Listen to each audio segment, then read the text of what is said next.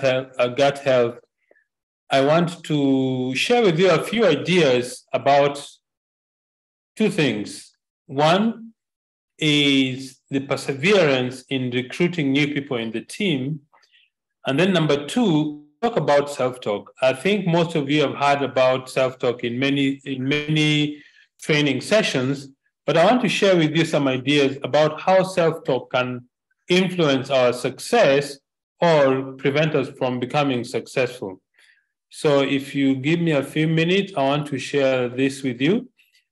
Remember, last week we discussed this W. This W stands for the work we do, the sponsoring process. And this is what helps us to recruit new people in our team. Recruiting simply means you get people into the business. Sponsoring process is a bit more than that. It means you actually take responsibility to.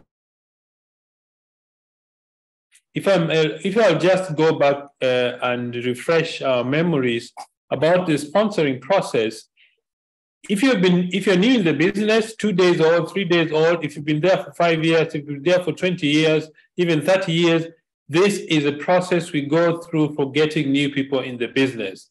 You start with the prospects list. At the beginning, everybody you meet is a suspect until they've shown an interest in either becoming friends with you or is interested in the business, they become a prospect.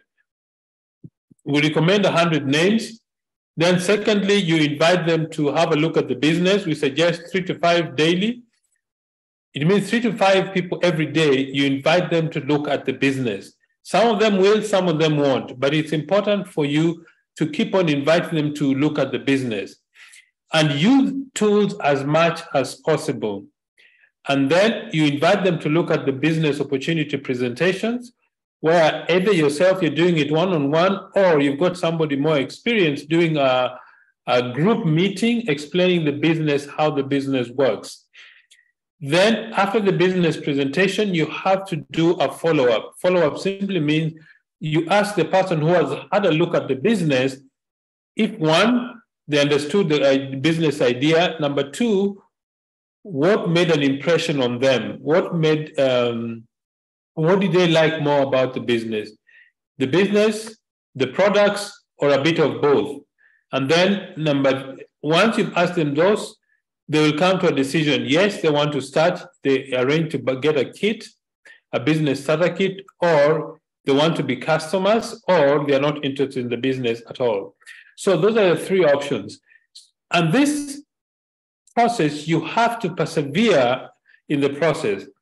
Now, if you will permit me, I want to share something else with you about the importance of persevering in the business. This business, in the short term, is not predictable.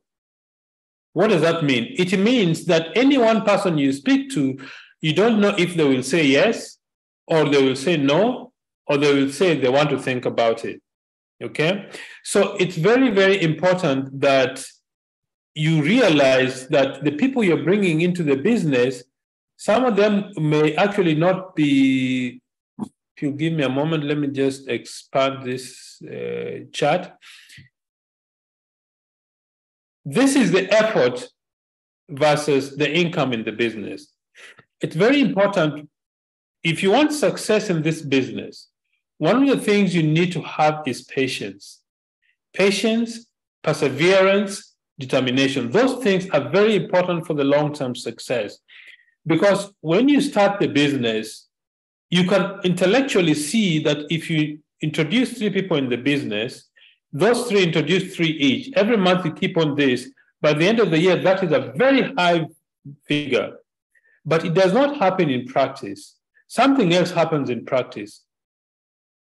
This chart shows a very simple example. The effort you put in the business when you get started. When you start in the business, because you don't know much about the business, you are still learning what to do in the business. That's why the effort is still low. But as soon as you've acquired some of the skills, you acquire the attitude and the knowledge of building the business, your effort the effort you put in the business keeps increasing. That does not directly translate to the income you get in the business. That's why it's very important to know that although there's a direct link between effort and income in the long term, in the short term, it is not. In fact, I was listening to Eric Warren one time, and he was saying that when you start the business, you do much more than you're paid. As the business grows, you will do much, you're paid according to how much you do. But if you persevere for a very long time, you'll be paid much more than what you do. And this is reflected in this simple graph. Initially, there'll be little effort because you're new, you're trying to find your feet, how to do the business. Your sponsor is teaching you is holding your hand, teaching you to do the basics, writing a list, contacting people, inviting them to look at the business, attending the business presentation, doing a follow-up, and getting people started, understanding the marketing plan. Then as you gain experience and knowledge and skill, your effort increases. As your effort increases, it reaches a certain level where the amount of effort actually begins to reduce as your income starts to increase. And the reason for that is duplication begins to take effect. That means that the people in your team have started learning how to multiply or to duplicate what you do. There's a period of about 2 to 5 years that the income overtakes the effort that you put in the business. And I think this is one of the reasons a lot of people quit the business too early. I assure all of you, in the short term, this business is not predictable. It means that this business in 4 months, 6 months, you will not get the equivalent of the effort you put. But over the long term, this business is predictable. It simply means if you sow, in fact, our business follows 3 rules. One is the law of sowing and reaping. If you keep sowing, you're going to reap. Number 2 is the law of increasing returns. It simply means that if you plant one seed, you will not harvest one. Otherwise, there's no use of planting it. But you need to keep planting the seeds so that you get more seed. If you plant one corn, you get a whole crop, a whole bushel. That simply means you get more than you simply you harvest more than you planted. And the last law is the law of delayed gratification. This is, I think, is where we get the biggest challenge in this business, is that we don't have the patience to wait until we actually begin to see the result of our effort. So the income initially will be very low. You're putting a lot of work. You don't see much return.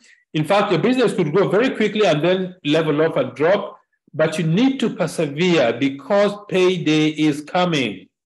In fact, I would say that you've earned all the money here at the beginning, but you're only collecting here later on at 2, 3, 4, 5, 6 years in the business. So don't quit until payday comes. Payday will come. That is for sure. Payday is going to come. If things are not working very well, don't worry. Just keep talking to people because you're actually planting seeds. You're actually looking for leaders. You're actually looking for people who can see the vision that you see. So this graph will give an idea of the power of perseverance. You need to keep recruiting people in the business. That's the first thing. The other thing I want to recommend to you is this.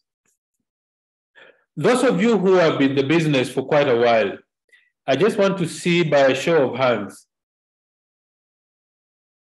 how many of you in the next 6 months would like to recruit a potential Ruby director? If you'd like to do that, just put your hands up. I can see that almost the whole screen is lighting. Everybody would like to recruit a Ruby director in their business in the next 3 months. I would like to share with you my experience. I see all of you are saying, okay, I want to do this. This is my advice. You actually need three types of people if you get leaders in your business in the next 3 months, in 3 months' time, they'll all qualify as directors, and you will not have anybody in your nursery to help you qualify as a director. And the reason I say that is that our marketing plan is structured in such that you need three kinds of people to have a stable business. Number one, you need people whom we call customers. Those are people who join the business, but they don't want to do any business at all. They don't like talking to people. They just want to use quality products. That is the first type of people. The second type of people, these are people who join the business. They want to recruit 2 or 3 people within 4 months. They are not very keen on building a big team. They want to build just a small team and they're satisfied with it. Those are called the plodders. These are the people help you do your 4,000 PV. And then you need the leaders. These are people who join the business, see the vision, and grab the business and run with it. These are the people who help you take steps in the business. I will give you an example of what happened to us. Betty and I started in March. And in April, we recruited John Cesar Mwangi and Joshua and Dorcas Ouma. And then Joshua and Dorcas Ouma, when we became managers, they were managers. When we became senior managers, they became senior managers in the same month. When we became executive managers, they became executive managers. When we became directors, they became directors. When we became Sapphire directors, they became Sapphire directors. When we became One Ruby, they also became One Ruby directors. That gave us a lot of pressure because now we needed to constantly build a new team to help us qualify. And out of that leg of Joshua and Dorcas Ouma is what we have our largest team in Kenya. The Njerus, the Karaokes, the Cheges, the Ndungus, all those people are in one leg. So if you want to, if you get leaders very early in your business, you need to be really building quickly to get new people in your team. That is why I would suggest that you need to constantly recruit people. You need to be very consistent and persevering in recruiting new people in your business because they help you grow your nursery all the time. So if you have people in your team who are runners, make sure you not only run like Eliud Kipchoge, but you also need to be able to sprint like Usain Bolt, because those people who are running very fast, at one time they're going to actually overtake you. Not that they'll get out of your business, but you need also to have a separate team that you qualify with 4,000 PV so that you can actually take your steps to world team members. So you need to think through your business. If you have runners all who join your business, you are going to be in a very exciting challenge. That means you need to have other new people to grow and qualify in your business. The other thing I want to speak about is this. Apart from having patience in the business, is you need to know without any shadow of a doubt, 1, this business works. 2, this business works if you work it. Number 3, this business does not follow your timetable. It took me a long time to actually accept that. I could see it, but emotionally and mentally, I didn't accept it. It took me a long time to accept that this business will not follow your timetable.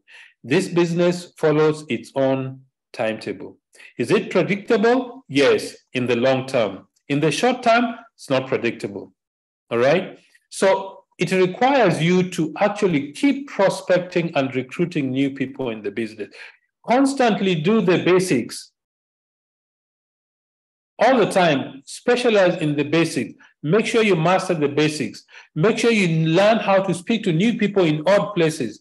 If you go to the airport, if you take a taxi or a matatu, if you're in the bus, if you're in the bank, if anywhere you are, always learn to meet new people, because these are the people who are going to make who are going to be your friends. Eventually, we join your business and will help you to grow your business. Okay, so persevere in your recruiting process. Don't stop. There's one thing that I read a long time ago, and it has never left my mind. The lifeblood of our business is new people. Those are the people who make our business grow. Those are the people who make our dreams become true. New people, always. And treat every new person as if he is the only person in your team. Treat them with respect, with affection. Don't do for them what they can do for themselves. Let them make their own mistakes so that they can grow. All right? And that leads me to something else called self-talk. I'm sure all of you have heard of the word self-talk very many times. I don't know if you paid attention on what it actually means. All right? Now, we have been speaking about persevering in the business for a long time in recruiting. If you want to develop very long-term success in life, not just in this business, in life, develop your imagination. That is, your mental capacity to create pictures of what you want the future to look like. It is very simple, but it's not easy, because I have tried it many times. It is not easy to sit down quietly and create mental pictures of the things you want in the future. Because once you quiet it down, memories of things that have happened in the past come in your mind. Then you start listening to several talks. Then you start imagining things. You hear a noise somewhere, you get distracted. It's not easy. It takes time to quiet down and actually build mental pictures of the things that you want. Remember, the imagination is far more powerful than the will. Some of you, I'm sure all of you have experienced this. You go home at night, and it's dark, and you open the door and you hear a noise. Once that happens, you're terrified, because your mind starts creating mental pictures of the worst thing that can happen. That's how the mind works. And then the whole process grabs your mind, and you become fearful. That is how the imagination works. You create mental pictures of the worst thing that can happen. So you need to reverse the process, because now this you can do consciously. Take time, create your own dreams and visions. Every day, take some time, quiet down, close your eyes, and start creating mental pictures of the things that you want. Because worry is when you create mental pictures of the things that you do not want. So create mental pictures of the things that you want. Exercise. Mentally visualize the next convention, which is coming in 2 months. Visualize yourself going to the convention with your team. The second thing you need to do for long-term success is know yourself. Know your temperament. You know your temperament. What is your attitude towards time, your attitude towards money? Which of the 4 temperaments is yours? Are you a choleric, bossy, driven? Or are you a melancholy, paying attention to detail? You always want everything at the best? Or are you a sanguine who is always excited about things? Or are you phlegmatic, taking things very easy, no hassle, nothing seems to be in a hurry?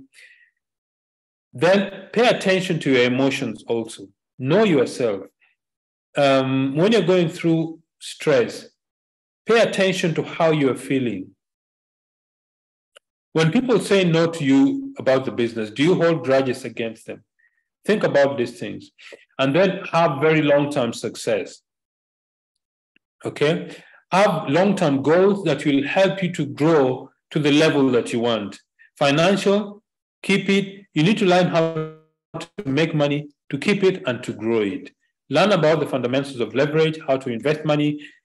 Some of you who have already reached President Cinemas will know that when you start really becoming successful in this business, there is too much money at the end of the month. What do you do with this money? Learn to make it grow. And then you need to have goals which helps you to function. They're called functional goals. Your physical health, this is exercise, diet, and rest. Then you need to study constantly. Then you need to have mental fitness. Okay? Apart from your personal dreams, contribute to society. These are the things that will help you have high-time achievement. But the other thing is this. Let's talk about self-talk. What is self-talk? Self-talk is a conversation you have with yourself every day. All of us, without doubt, you have a self-talk. Why? Because when you're traveling and you're not talking to anybody, you're talking to yourself.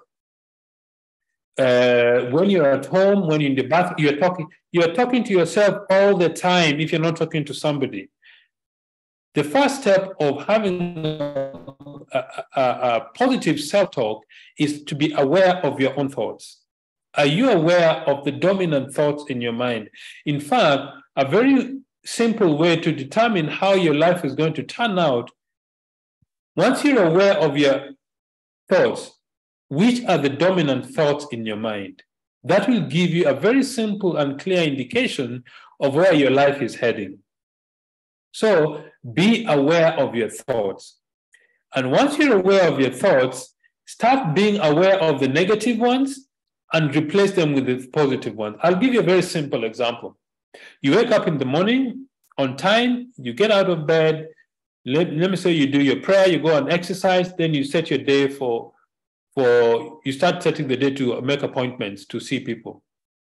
And then you take out your list and you see one person's name whom you've been avoiding to call for 3 weeks now. At that moment, you need to be aware, why am I afraid to call this person? If I call them, are they going to throw a rock at me? Or are they going to abuse me? You need to actually examine why you are not calling some of the people in your list. Once you've understood, okay, I'm avoiding to call this person because I'm afraid of hearing the word no. What is the next thing you do? All right, supposing they say no, what next? If you use that simple process, you're going to be aware of actually what is holding you back from growing your business. Next thing is set clear goals. Don't say, I want a lot of money. You see, a lot of money, if you say you want a lot of money, for Charlie Bolton, $5,000 is not a lot of money. But $5,000 for somebody who is a director now is a lot of money. So it's relative. I'd like you to set very clear goals. The amount of money you want to earn, the level of PIN you want to be when you go to Mauritius, the size of house you want to build, which car do you want to buy, what color, what make, how much is it, does it have interior leather, does it have a 4-wheel drive, all those details. Next step, read your goals daily. Why? Because the more you read them, the more they get imprinted in your subconscious mind. Then have a gratitude list. A gratitude list is a list of the things that you are thankful for. In fact, one of the things that really shapes your attitude is your gratitude. If you have a gratitude list, write, I could say read it, but from my own experience, writing your gratitude list is much, much more effective than just reading it. Because when you write something down, messages are sent from your fingers through your nervous system to your brain, physically.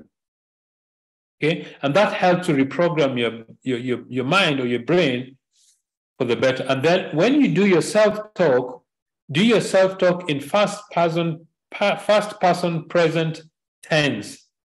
Okay, that's a spelling mistake. First person present tense. What do I mean by that?